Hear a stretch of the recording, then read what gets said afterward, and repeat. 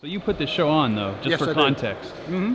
You are Gary of the B3 Vintage Guitar Show fame, and I think I may have just found the most expensive guitar here. I don't know. I mean, that one's only $125,000. Oh, that's it. How did you come to acquire a 1935? A friend of mine had that one, and I had an old pre-war D18 shaded top that he wanted really bad, and we worked a deal. I see. So it was a trade. It was a trade, and of course I had to give a little. And I actually have to give him quite a bit of cash boot to get it. Yeah, it was a trade plus. Exactly. Okay. But a 1935 D28 herringbone, they're extremely rare. How many do you think are in existence? I don't know. You had to guess. Maybe 30. So you just put on here expensive. That's the price, expensive.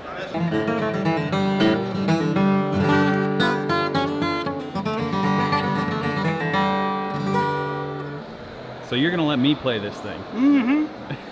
If you're nice and careful. Do I have to sign a waiver? Well, it's in my hand. It's calm.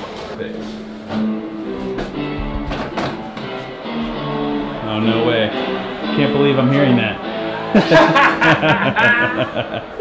All right, thank you. I will just be a couple minutes. Sure. So this is a 1935 D28 herringbone.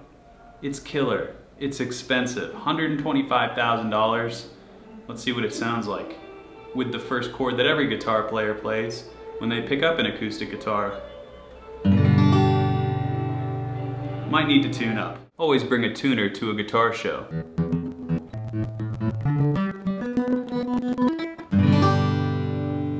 Oh, that feels rich and ancient.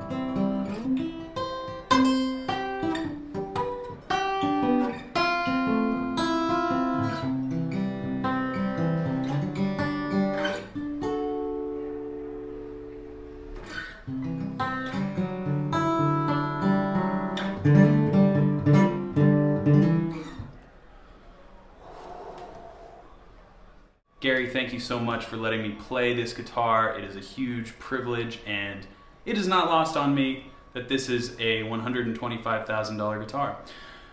Go check out Gary's B3 Vintage Guitar Show. It happens 4 times a year, and I'll put the links in the description. He's the nicest guy in the world, and these guitars are once in a lifetime to see. So until next time, guys, keep shredding on very expensive guitars if you can.